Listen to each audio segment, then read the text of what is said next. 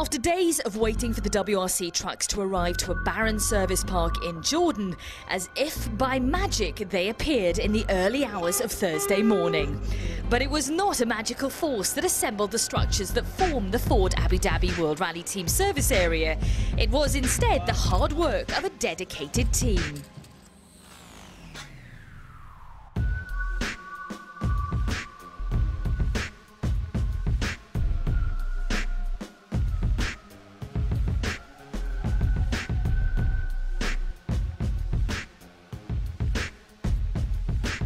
Malcolm, it's finally happened. The boat arrived, the trucks arrived, the service park is set up and the boys worked through the night to get it looking as good as it is. It's a real team effort.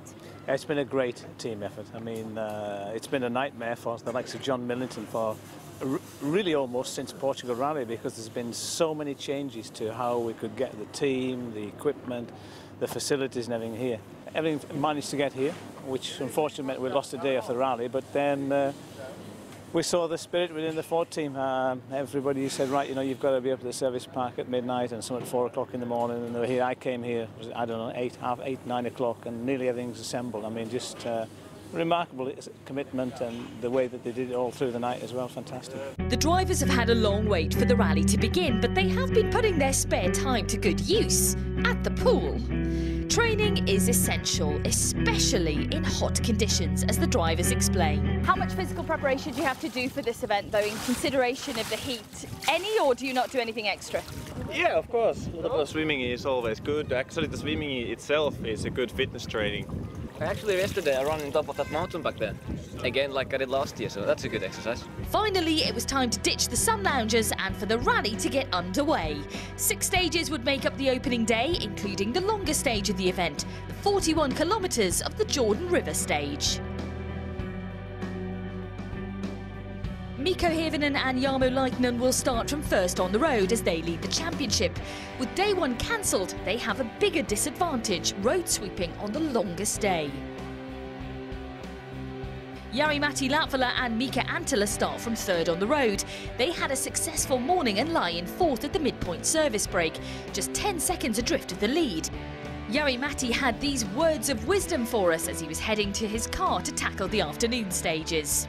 Everything needs to click together if you want to win. The afternoon would see Jari-Matti and Mika move up to second position overall, and after a tactical move on the final stage, they dropped to third to obtain a good road position for the final day.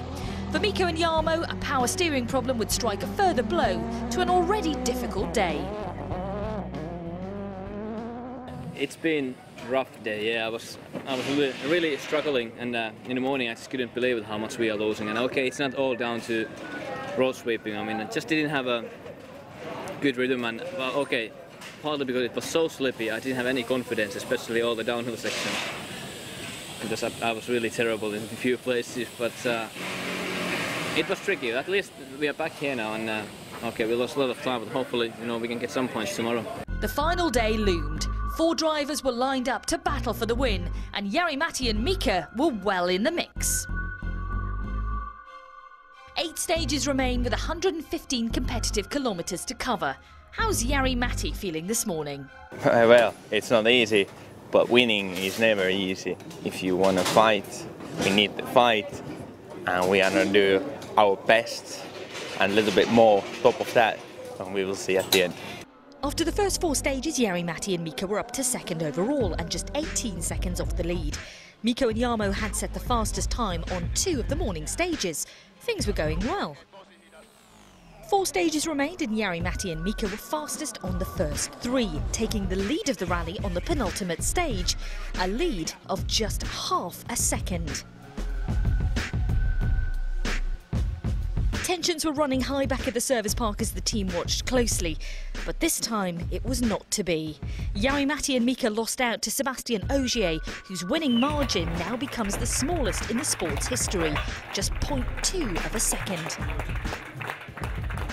They take away second position from Jordan, Mikko and Jarmo take away fourth, and 2 extra points scored on the power stage. Jari-Matti is second position. You've lost by the smallest ever winning margin to Sébastien Ogier, though. It's a great battle, but you must be disappointed. Yeah, I can't deny it. Yes, I'm disappointed. It's been so close. I did so hard work in the afternoon. I really wanted to win this. I did a big effort for it, and then I lose it at the last stage by 0.2. Of course, it feels bad, but I know Osier lost it last year in New Zealand and the last stage, and I won it. So somebody needs to lose it. You know, one thing I would like to say for the guys, the whole people, everybody in the team, it's just been an unbelievable weekend, a really big team effort to get here and to do what we did here this weekend. So I'd like to, you know, pay tribute to these guys for the tremendous effort they've done. 8 rallies remain on the World Rally Championship calendar, with Rally d'Italia Sardinia next. But from the Ford Abu Dhabi World Rally team, it's farewell from Jordan.